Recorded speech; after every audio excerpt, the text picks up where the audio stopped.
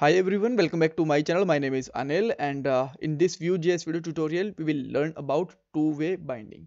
So these are the points for this video. First of all, we will learn theoretically what is two-way binding, and after that we will learn what are the issues without two-way binding, how we can apply two-way binding, and interview questions also. So let's discuss about what questions can be asked on two-way binding. First thing is in Vue.js or AngularJS, two-way binding is really important because it can save your time and it can save your code base also, right? Even other frameworks and libraries also provide the two-way binding, but Angular and Vue are the most popular, right?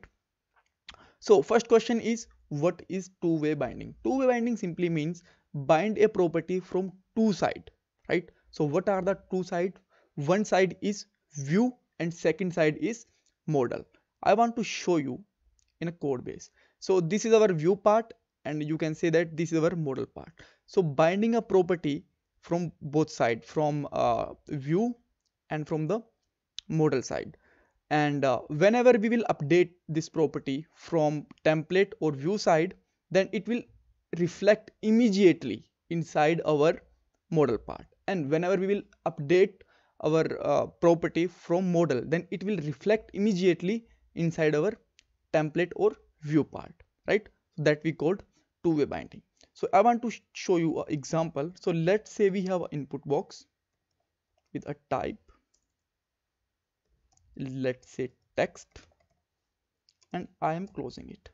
Now I have a property. Let me define a property here.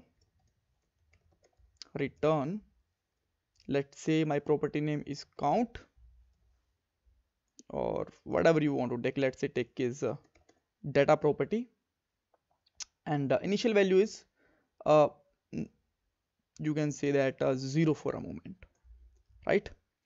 And let's print this property inside a h2 tag and use interpolation to print it like data, right? Now you can see that this is great.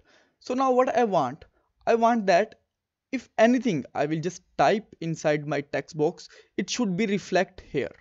So for that, in a ordinary way, what can I do? First of all, I will just get the value from this text box, and for after that we will update this data value inside a function. So I need to get the value, then define it to function, then need to assign this value inside data property. So this is a long way. So what we can do here, we can make it a two-way data binding. For that, let's put here v modal and put your property name, which is data.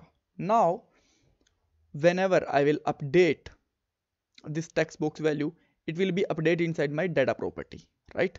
And it will reflect here. Or whenever I will update anything, this property anywhere inside my model, then it will be reflect here also. So let's say I am putting my initial value is like 100, then you will find the both place have the 100 value, right? That means whenever I will update value in model, it will automatically reflected in the Vue. One side binding is done, and let's check out the second one binding. So whenever I will put here some values like 1000 or something, anything like anil, Sidhu and anything, then this value is reflecting here. That means data value is updated immediately inside Vue and printed here, right? So we can say that this is working in a two-way binding. Whenever we will update this data property value in the model, it will reflecting in the Vue, and whenever we will update this value inside Vue, it will reflecting inside the model. So if you still have any kind of confusion, you can ask me in the comment box. Don't forget to subscribe my channel and like this video.